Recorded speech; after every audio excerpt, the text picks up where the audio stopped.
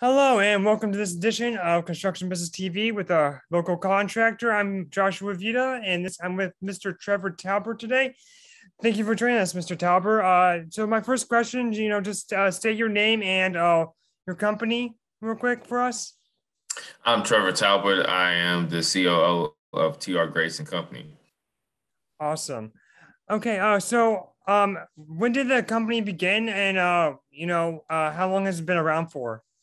TR Grace and Company is it is the mother company to a few enterprises. We have TR Grace Construction Management and TR Grace Global Logistics, as well as Grace Safety Company. We began about 11 years ago. Actually, it was through the birth of my father-in-law, Nathaniel Grace, and it's actually coincidentally named after my wife, Tierra Grace. Um, so um, we've been around, like I said, for about 11 years now, and have really started to take off on the commercial and civil construction platforms within the last 5 years. However, before that, it was more so about risk mitigation and risk management. Okay. And so you said you're the COO, is that correct? Yes, sir, that is correct. And what responsibilities do you have with that position? So I am basically in charge of all of the field ops and new business development. Okay. And you mentioned some of the services you offer. Can you just restate some of those so for our audience? We definitely focus on general contracting. We do commercial, civil, and a tad bit of industrial as well. We do risk mitigation for larger farms to do environmental compliance and different things like that to make sure that we are abiding by all our federal, state, and local regulations to avoid any potential suits, as well as try to create platforms to where they can eliminate wasteful costs and help drop some of the things on those avenues. Okay, awesome. So this past year has been a little bit difficult for a lot of people with the pandemic. Was there any challenges your company faced with the pandemic of COVID-19 or anything like that? Definitely. And I could say it was kind of beneficial to an aspect of where we had to, close down the office, of course. So Yes. what's been different is we definitely had to find new ways of meeting, like here we are with the Zoom call or Microsoft Teams, different things like that, Google Meet, just to make sure that we maintain accountability amongst our staffs, as well as try to constantly keep up with our clients and make them feel that, despite us not being able to meet, in person, that we'll still be able to get the jobs done, and that supervision was still being, provided wherever it was needed.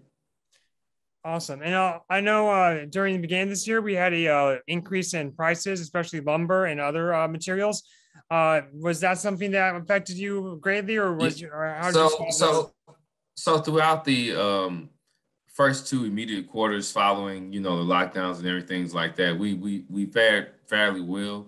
However, it kind of came back to bite us as we approached the new year, where a lot of raw goods were, being slowed down, and so of course this led to extended lead times, which were, 16, 20, even 32 weeks out for normal shelf life items. Also, we tried to do what we can to avoid passing added costs to our clients and ultimately their end users. However, I believe it was common that, we had contract amounts that went up, 20, 25, 30%, even sometimes more, just because that, hey, we had no way of, mitigating costs because of, COVID-19. As you see now, some materials are starting to fall, but there are some that are still, higher Mhm. than what they were pre-COVID. So it's definitely been a time to make sure that your estimating and your takeoffs is well put together, because if you aren't careful, you definitely will take some losses.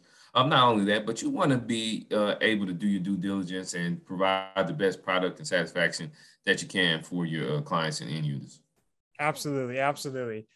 So also we had the freeze back in February. Did that increase your business at all, or did anything happen with that?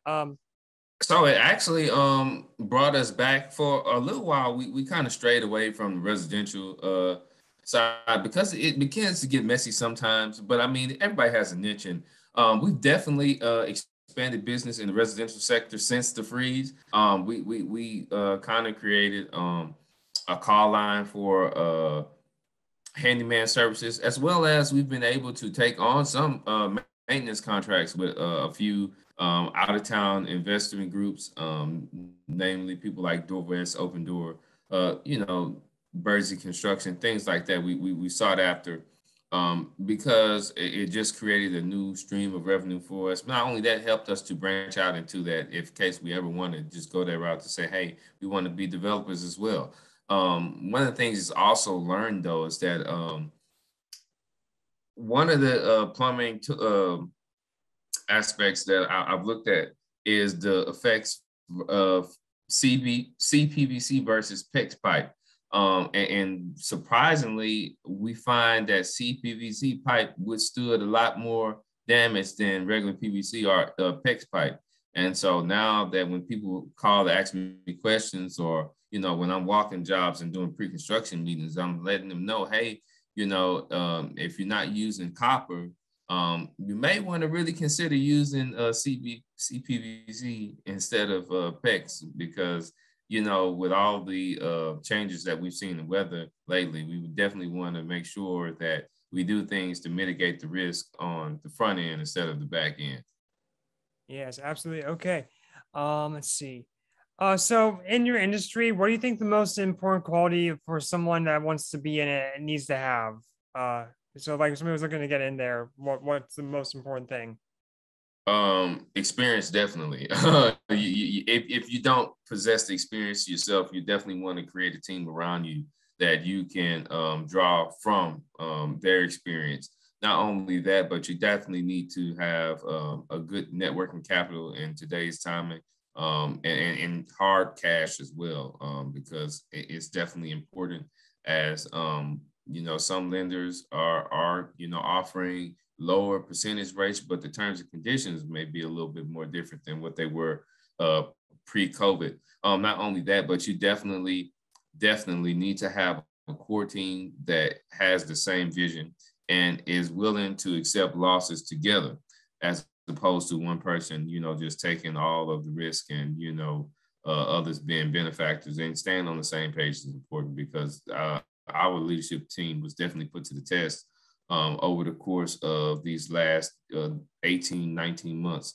So we definitely want to share, you know, what we've done to succeed with others, as well as help others understand that, hey, this is a great business to get into, but it is one that definitely requires a lot of work, but the rewards will definitely make up for the difference. Awesome. So how many employees do you typically have in your employ, and do you hire outside but like subcontractors also?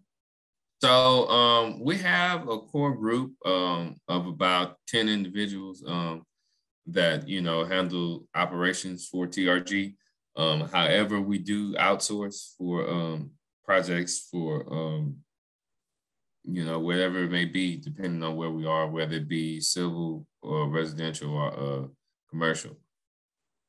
Okay. Do you have any current projects you can talk about that you're doing right now, or you know, anything like that? Yeah, so right now, as I said, we definitely have expanded into the residential um, part, and we have about 5 residential projects going on right now, to include rehabs as well as new builds. Also, we are partnering with Manhattan Construction on actually some of their works. And then we are also looking forward to some new road construction for the Brazoria community. Awesome. And so you've been in this industry for quite some time. Is there any like favorite projects or favorite type of work that like this is like if you get this project, this is your dream project. This is like my favorite thing to do on the site, or managing this project? So definitely. So my background is actually civil engineering. So I definitely enjoy silver projects. I mean, as a kid who didn't like playing in the dirt every once in a while, so now I get to go on site and play with big Tonka toys from from time to time.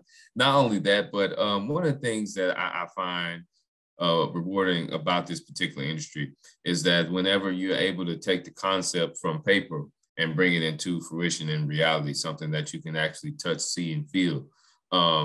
And that's one of the things that has kept me going is that, we all want to take it from paper and look at the end product, walk through it, see it, and you get to see the joy that it brings to, our clients and end users ultimately.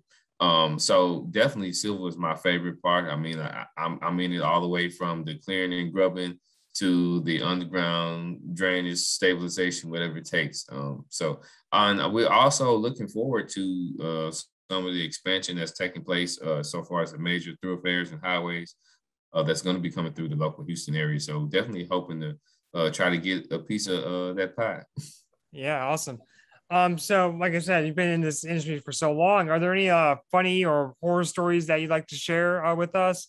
We won't use names, but just so people like to hear about that kind of stuff. So if you have any of those to share, that'd be awesome. I would definitely say that if you are going to be on the construction site, always maintain 3 points of contact. Make sure that when you park a vehicle, is actually the park brake is on. Because I've definitely had incidents where, unfortunately, some people have had minor injuries that could have been a lot worse with runaway equipment. Or not only that, but rings. I'm very cognizant now of keeping rings off my finger whenever I'm around rotating equipment. Okay, awesome. So if somebody wants to contact you about your business or get or hire you or anything for a project, how would they get in contact with you? Again, my name is Trevor Talbert. I am the Chief Operating Officer for TR Grace and Company Incorporated. You can reach me at 318-346-3850. That's my direct cell, or Talbert at trgracecompany.com. Okay, and we'll also put that down in the description for you guys if you want to get in contact with Trevor. Thank you, Mr. Talbert, for talking with us today. We always appreciate it, and we'll hope to connect with you again soon. I definitely thank you for your time today, Josh. It was my pleasure to be able to participate on this platform. Hopefully, I've said something that could be of usefulness to your subscribers. And definitely look forward to you getting on the silver screen one of these days, man, making it big with this. So definitely want to say thank you again for your time, and I look forward to all the great things that come from this. Okay, thank you very much.